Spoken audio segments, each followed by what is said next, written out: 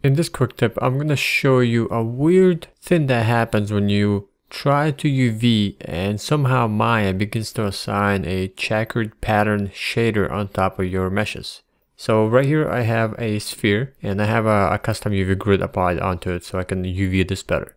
So I'm going to go ahead and just switch over to the faces, and let's say I want to UV these set of faces and I want to planar project them. I'm going to go to create, planar, and I'm going to project them on Z. And as soon as I do that, Maya assigns this checkered pattern material to the projected faces. So I'm going to go ahead and undo.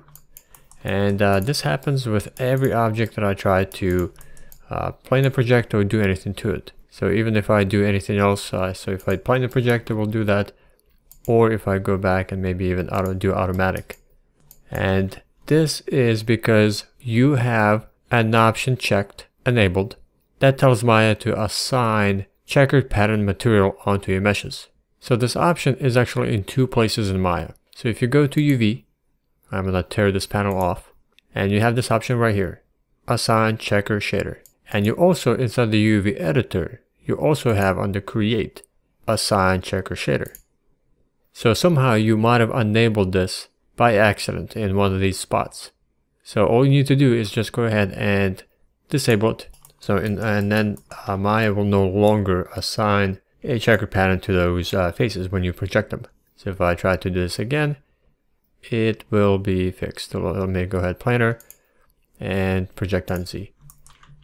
Now the problem is, and I believe this might be a bug, I don't think this is how it's supposed to work. So if you enable this by accident inside the UV drop down menu and have it checked here, and then you came down to create and also checked it here, this one gets disabled.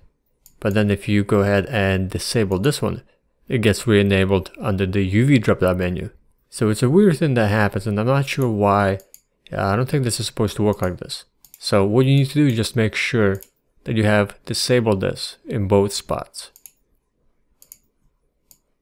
And then just to kind of confirm that everything's going to work how it should, just simply select your object and reassign an existing material on top in order to clear anything that Maya might have put on it.